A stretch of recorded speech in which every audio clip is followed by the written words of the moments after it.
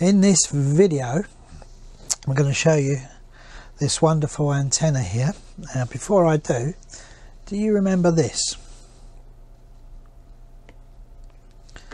The little toys that you used to push down and they would spring up, they would pop up.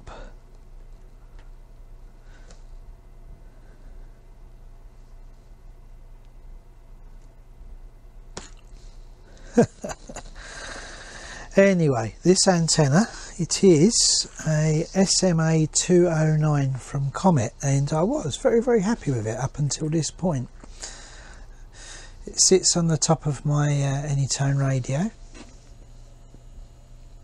and it's great until this rubber cap pulled off. Now I have to admit it's probably my fault that this cap would fall off, because quite often if the things on the table, you go and you grab it by the aerial to pick it up, which is not what you're supposed to do.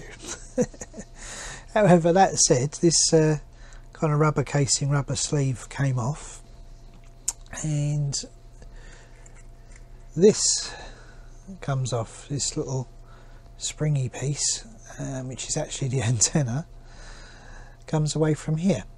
So on here I noticed there is a small thread, and you can wind it down, but look what happens when you wind it down. Give it a little tug, nothing. So when that's flexing, that's coming off. So what I'm going to do is I'm going to take this off of here. I was first going to solder it, but I don't think I'll do that because I don't want the heat to melt anything. But the spring of this I'm going to pinch up slightly and see if it's strong enough to stay on there. Okay, so here we go. I'm first going to remove that SMA.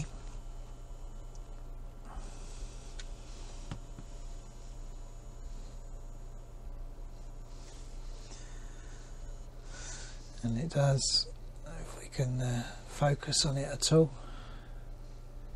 but it does have a small thread down the side there. And on this spring I'm going to just pinch it up slightly, just the bottom part, just to see if it's going to be tight enough to maintain a grip when flexed, because that's what's actually bothering me.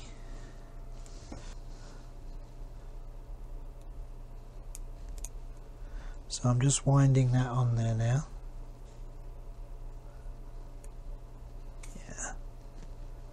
That's plenty tight enough.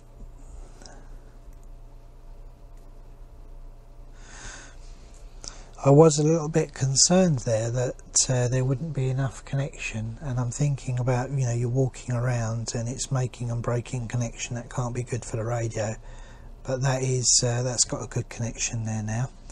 Now my next worry is actually keeping this sleeve on.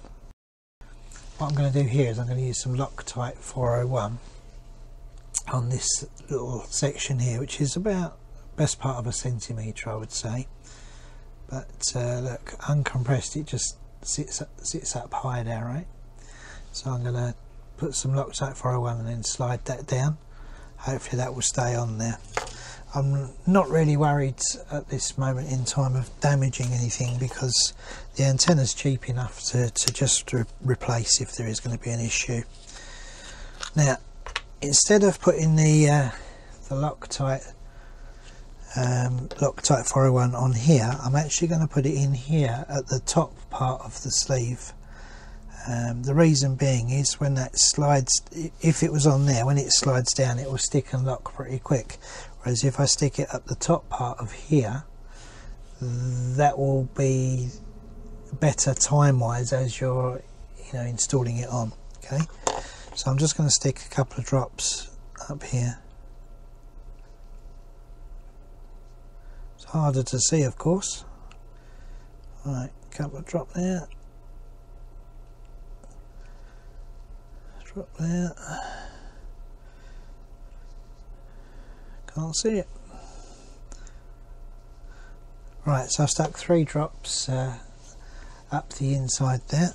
I'm going to slide that in and very quickly push that down and hold it. Just kind of rolling that in my fingers so that it makes contact. So other than that, installation back onto the radio.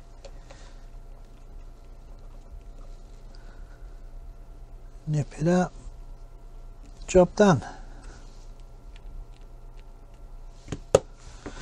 I'm happy with that. So this video, if you like it, our video, comment down below or thumbs up.